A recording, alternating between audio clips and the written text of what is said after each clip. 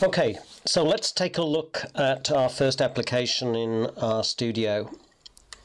So let's bring up our studio. We've already installed it. So here we go with our studio.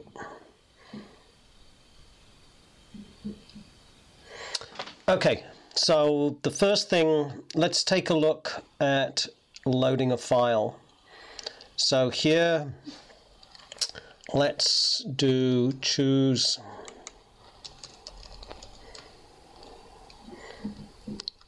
files,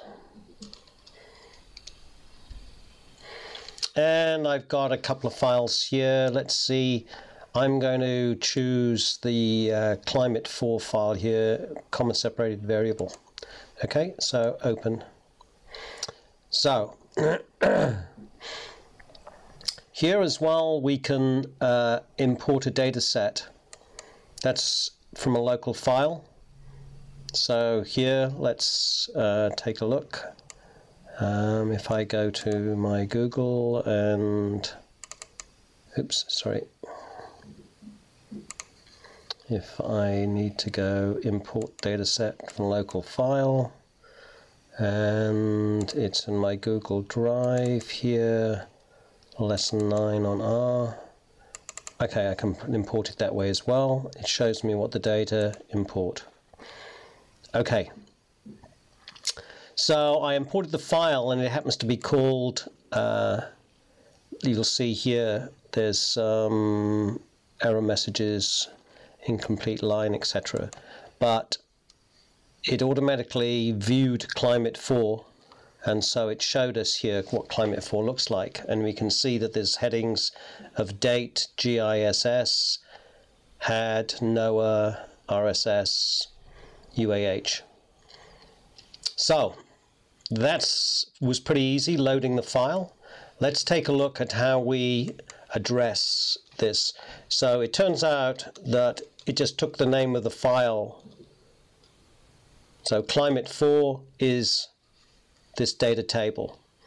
Now we can look at, because of these headings that are there, we can look at, for example, the date by going $, and you see here it shows us date GIS, so we can choose that. So why don't we, since we want the dates to be our X, let's put X equal to climate4 $date. Okay, so now we'll see here here's X, they're integers, and it goes from 1 to 1574. Now let's do Y equals climate4 $, and let's plot the GISS. So now we've got those, and we can do plot X against Y, and we get a very nice scatter plot here. Now we'll go back and look at these because the dates look like they're actually, I happen to know it's year and then month, but these are not very pretty, and we'd like to maybe make those look a little prettier. So let's come back to that in the next video.